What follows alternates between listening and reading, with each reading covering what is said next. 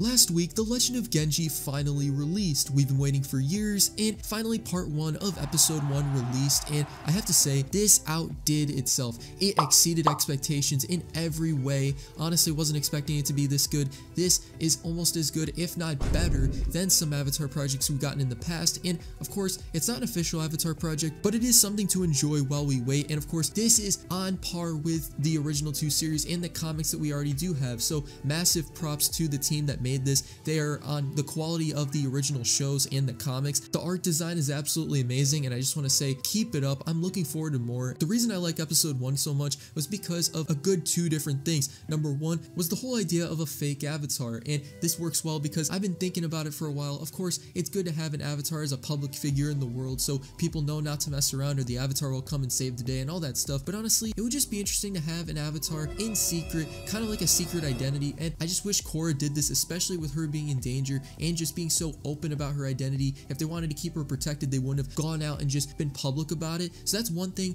I'm glad that Genji kind of has. Of course, they're not trying to keep a secret, but of course, I just like the idea of Genji not knowing. Also, nobody knows that he's the avatar. They think someone else is. And this is a similar story that was done in the Kyoshi novels. You can tell this avatar story could possibly be a darker tone. Now, of course, nothing is confirmed. He doesn't have a lot of money. He's not in a more wealthy area, and he doesn't even know he's the avatar, and he's kind of bitter of the quote fake avatar, this Luan avatar. There's positives, there's negatives. It looks like he's living a luxurious life, and of course there's some negatives to it with all the press and stuff, but at the same time I think it's quite interesting because in Korra, she wanted to be the avatar the most, but people didn't want her to be the avatar. They disliked her and her decisions, unfortunately. Season 3 was the biggest example of this with the vines and stuff, but when it comes to this fake avatar Luan, everybody loves him. They ask him all sorts of questions. It's a completely different thing, and I know it's an evolution of things in the world, but still it's just interesting to see how different things are. Most avatars had it pretty good growing up, and they weren't in a full-on negative state of mind, but Genji, as we can see here, he doesn't have the greatest mindset. This kind of reminds me of Kyoshi, and to an extent Kuruk.